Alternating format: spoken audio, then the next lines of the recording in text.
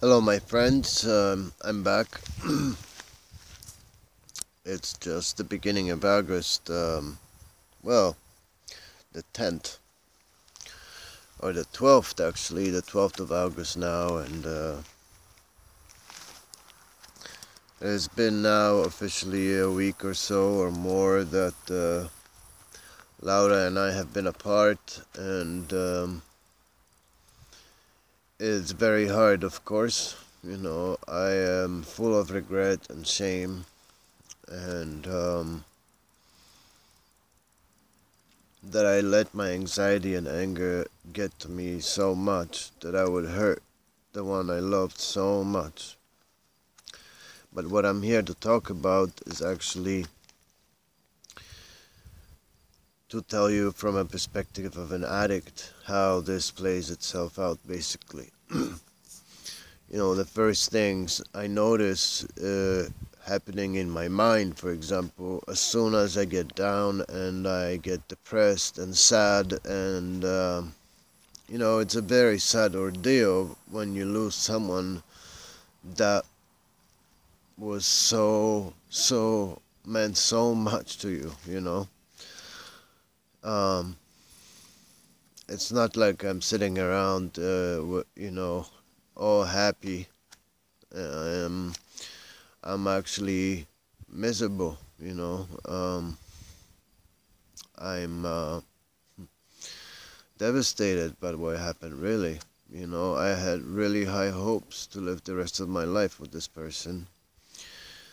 So, as an addict in recovery, what happens to my mind is I automatically want to smoke cigarettes, which I've quit a few months ago now, and I've been still doing the patches or the plastic cigarettes, switching on and off from one or the other, whichever was accessible to me, basically. And right away I want to start drinking. I noticed that because I had a cup of beer, and I see how easy it would be for me to click back right back into it. Like, no problem. I could switch to hard liquor at any moment. Actually, it's just incredible how easy it is. But I'm not. I'm spending my second day without booze. I don't appreciate the way I feel the next morning. I need to feel okay in the mornings. I need to be strong in the morning because my mornings usually are weak mentally, so physically at least I need to be fit. So now, you know, all these thoughts come in, like maybe it's a good time to relapse because my daughter's also away for a couple months. Go away, wasp, go away. I'm super allergic to wasps, and I really hope not to get bitten here. Um, Otherwise, I would really be in a real trouble. But, my mind starts thinking maybe I could relapse, maybe I should go and get some drugs, maybe should hang out with the wrong person or not.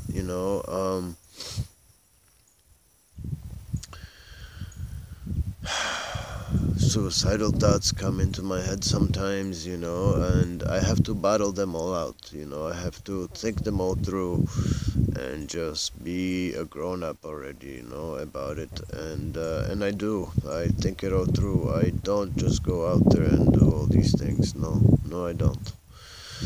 Um, but it's what's creeping up on me. It's creeping up on me naturally. So this is a very vulnerable time for an addict. Especially an old one who wants a way out. For example, I'll tell you, for a long time, Laura, for the last year, was my heroine. She was my heroine. I chose her over everything, and over every woman, over any drug, over cigarettes, over anything. I waited long for her and was back in her arms, And when I was in her arms, or whenever we were together, I didn't need anything else. I didn't need anything else except for the occasional cannabis or something, you know. But now that she's gone, you know, um, again, the mind needs to supplement with something else, you know. And I am resuming my sessions with my psychiatrist, my counselor from VIHA, which is Vancouver Island Health Association, I believe, and she'll be coming twice a month to my island to see me, and I'll be going to see her. She's a great lady, probably the best psychiatrist I ever had, and I'm looking forward to it. I'm also been seeing my acupuncture master and friend and doctor lately, and Nada acupuncture, ear acupuncture, has come into my life a bit more, and maybe meditation will also take place soon. I have to battle my anxiety in order to continue. Otherwise, my mind will destroy me, you know. The bad wolf is trying to feed me lies and make me paranoid, and and it's winning with the good wolf right now.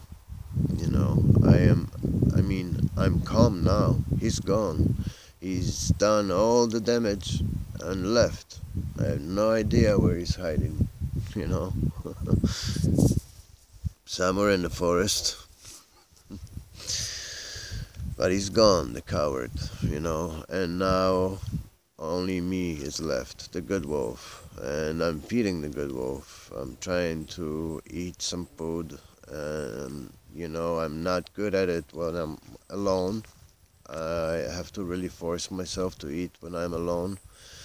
Whereas when there is somebody, I always have the pleasure in cooking, for example.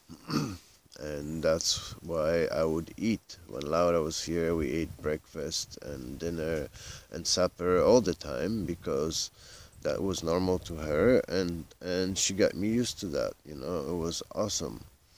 I'll never forget your salads, Lau. If you're listening to this, they're the best fruit salads that I've ever had in my life. And I mean not just fruit, but everything, vegetables and nuts and dried fruit, and fresh fruit. It's just incredible salads, you know. I always miss them. And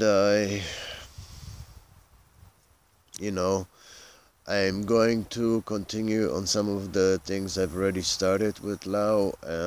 For example, you know, I've managed to finally serve my ex with the divorce papers from court, so the proceedings have started. I have paid for the first section of the proceedings, and thanks to Lao, I was able to come up with the full application and filled out and ready and everything.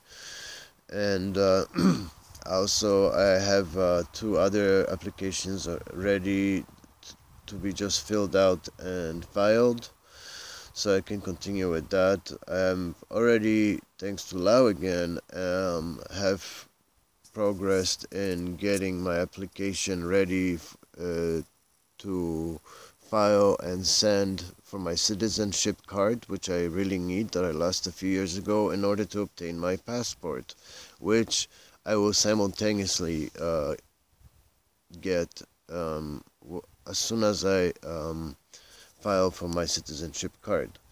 You see, so I have a lot of things to do, and I just had 2 root canals done on my teeth, and I need a little bit of more work done so I can get partial dentures finally put in to the top of my teeth, and finally have my teeth back, you know, somehow. So I have to do all these things. So you see, I cannot give up. My daughter is coming back from Europe in early October, and I presume she will need her daddy. Even though she doesn't spend much time with me no more, she's really busy with her friends growing up and dealing with her girl stuff. And, I only see her about once a week, but at least that. As for my personal life, I guess I'm alone again, and hopefully this time I will be able to get through it better. Um, Last time when I was waiting for Laura for 9 months, it was quite hard. It was hard for me, but now things are different, and I hope that not only me, but everybody's pain can be lifted, and that we can all forgive, forget, and move on. Move on in the best way we can. I still love you, Laura, and I think I always will, but, you know, women will always do as they want in the end, and I respect that, and I've been a bad boy, and I deserve to be punished, It's it's life. I'm very sorry. I did not intend for any of this, For any of you who know me at all, know that I'm speaking right from the heart right now, and I didn't intend for anyone to be hurt, you know. I mean, I don't like being hurt. I'm not sick like that much that I get off on being hurt, you know. Just as much as I don't want to live and be alone, I'm getting old. All the power to you people.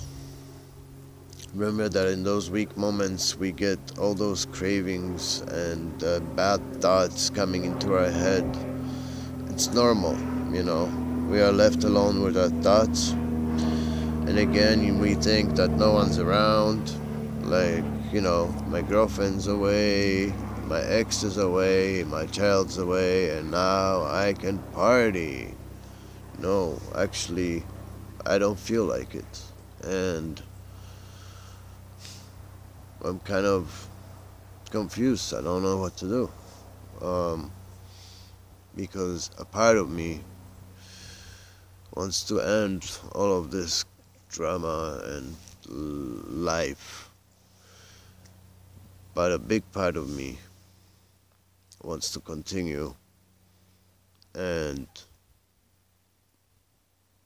set a better example for my kid and for my friends and anyone watching. Therefore, I am going to give it another fight. I'm gonna get up and I'm going to say one love one more time. I'll see you soon. We'll figure out this whole addiction thing soon, hopefully.